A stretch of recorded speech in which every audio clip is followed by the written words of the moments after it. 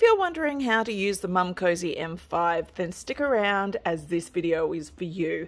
I'm going to walk you through the different components that make up the M5, how to assemble it, and how to use the Momcozy M5. And if you like this video, please hit the like button. It really does help.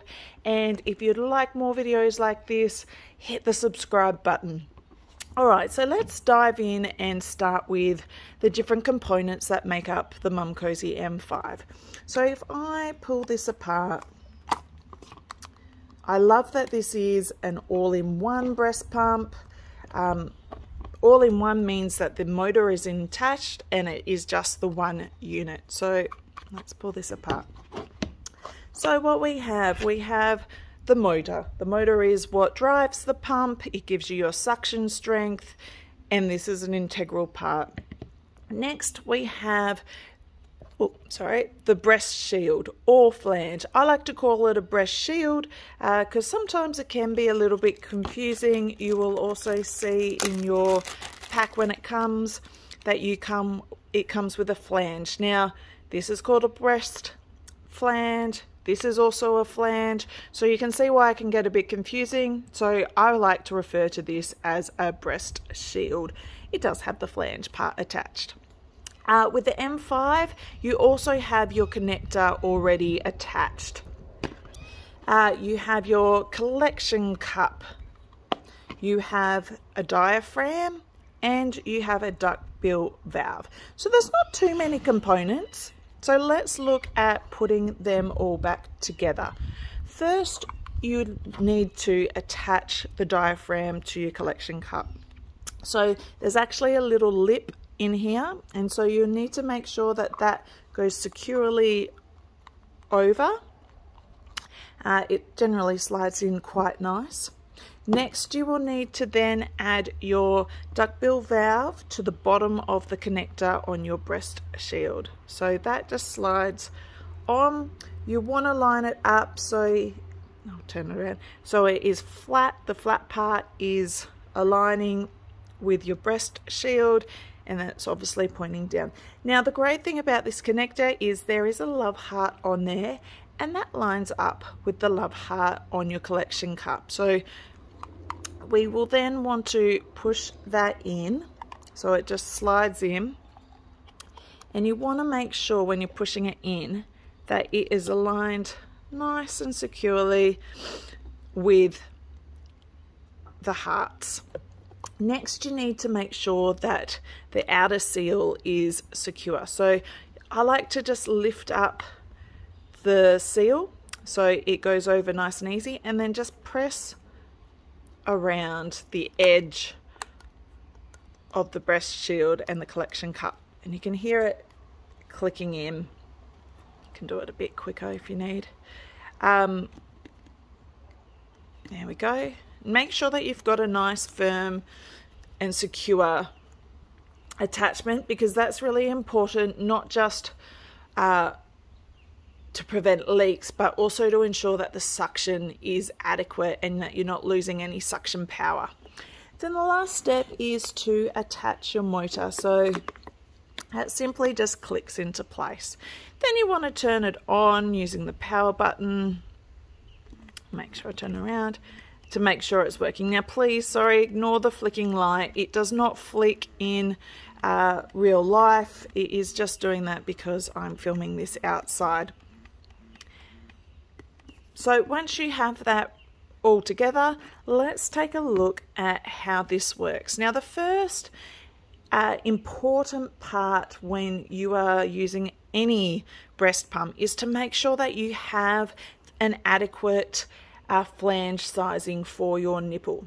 And what I love with the Momcozy brand is they come with this nipple measuring tool. So you can use this to find your right flange size.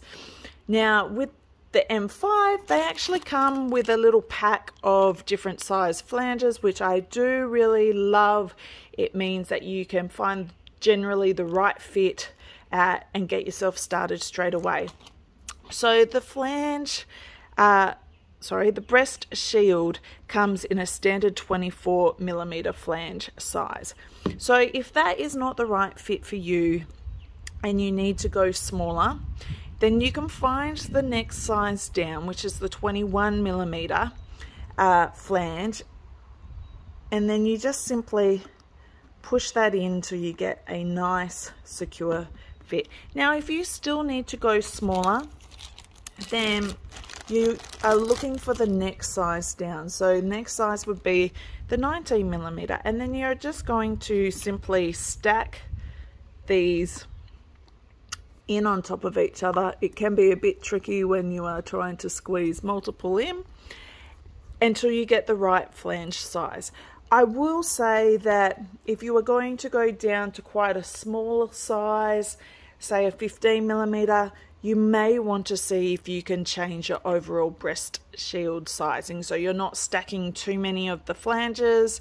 It makes it easier, and there's obviously less cleaning. So once you have your right flange size, you're going to want to align your breast pump on your nipple and breast.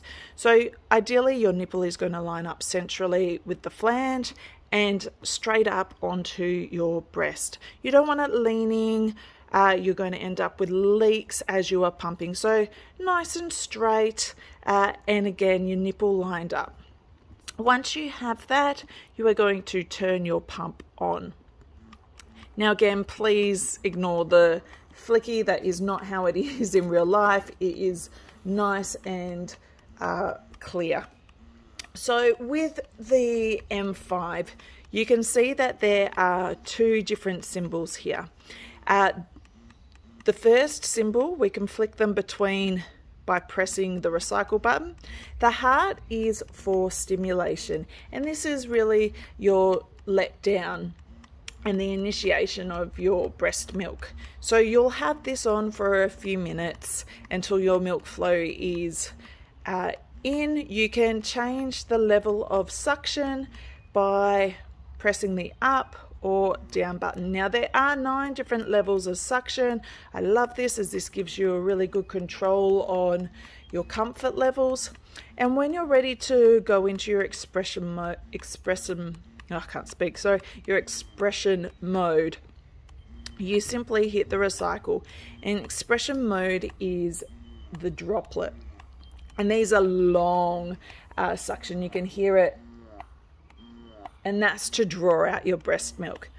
But what I love about the M5 is they also have a mixed mode, and that is shown by both the heart and the droplet on at the same time. This also has a fantastic vibration feature, so if you can imagine why this is on your breast, inside you have these micro vibrations, and they are loosening up your milk ducts so you can get the most out of your pumping session. The timer, there is no timer on this unfortunately, but the LED screen will turn off after about 15 seconds of you not changing any of the settings. Once you have finished your pumping session, you then turn off your breast pump by holding down the on-off button. You are going to want to gently push your fingers in between your breast pump and your nipple to slowly release the suction. You are going to want to lean forward and then remove your breast pump. Now if you lean forward, you're not going to be spilling your milk everywhere. Now I love that the pump also comes with a really easy to pour spout, so once you've removed it, you can simply pour it into your collection container. Now once you have finished finished your pumping session, you are going to want to pull apart all your different components and make sure they are washed and sterilized for your next use. I also highly recommend that you then put your pump onto charge. There's nothing worse than going to do a pumping session and your pump is out of battery. Now the charging port is on the side. Simply plug it in. What I do also love about the pump is if you are halfway through your pumping session, you can simply tap the on-off button and it will pause your session for you. You can also see when you first turn on your pump, your battery, that is these two, it's up to 3 little symbols when you first turn it on.